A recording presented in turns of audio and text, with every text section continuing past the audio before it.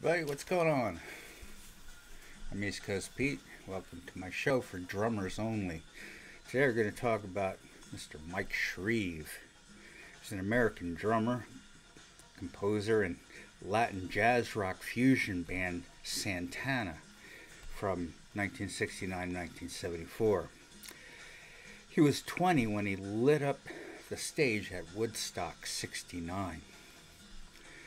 His first band was the Glass Menagerie. At age 16, he played a jam session at the Fillmore Auditorium in San Francisco. He's been seen and heard by Carlos Santana's manager, and Mike would join Santana in 1968. So what happened at Woodstock? Santana was a write-in to the roster of those 3-day festivals. Bill Graham sent Santana to play in place of Chicago, who were tied up with dates at the Fillmore West. Santana took the stage early in day 2, after going right after Country Joe and the Fish around 2 p.m. There were rain clouds threatening. Santana was, of course, worried about thunderstorms with all that electrical equipment on stage. But they went and played anyway. The sun came out during their set. It was a welcome sight to thousands of stalwart music fans. And then Santana electrified the crowd for 45 minutes. Just what was needed. Mike Shrieve played a solo in the middle of Soul Sacrifice that proved not only to be a reinvigoration for the people at the Woodstock Festival, but a highlight of the entire festival as well as the movie. Then the rain kept off until 2 p.m. the next day, when it returned as a gale. Music was interrupted for 3 hours while the crowd chanted, "No rain, no rain." And when Santana went to play Woodstock, they were a great band. After Woodstock, they were superstars. And that's what happened at Woodstock. And was I there? No, I was not. I was 13 years old. My father said, "No way you're not going up there."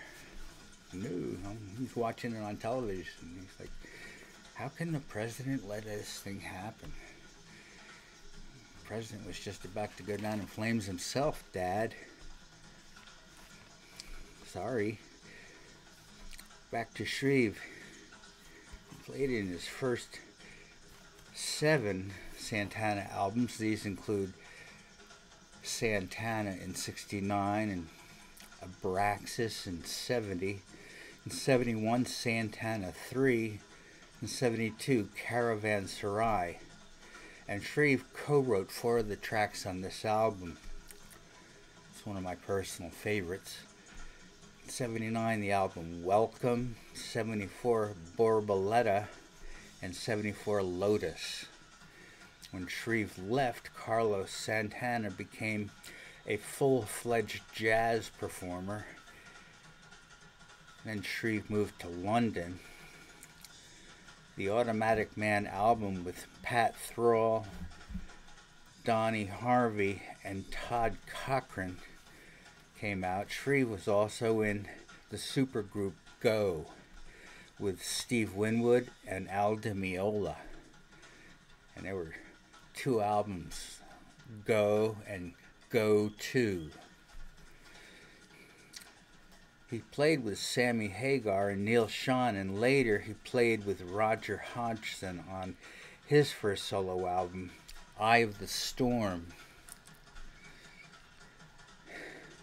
He also played on the Rolling Stones' Emotional Rescue and Mick Jagger's solo, She's the Boss.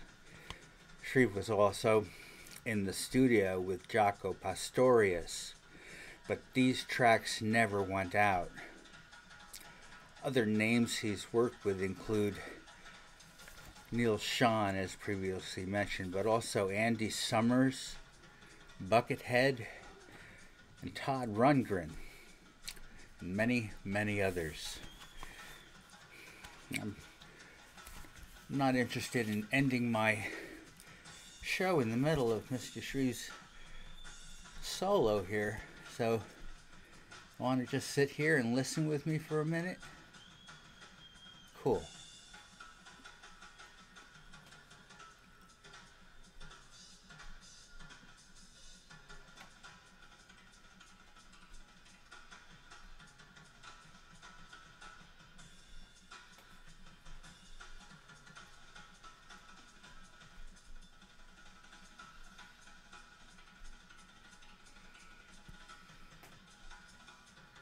What a thrill it must have been. Be so young and see so many people. And then just do your amazingly talented solo. Surprising all.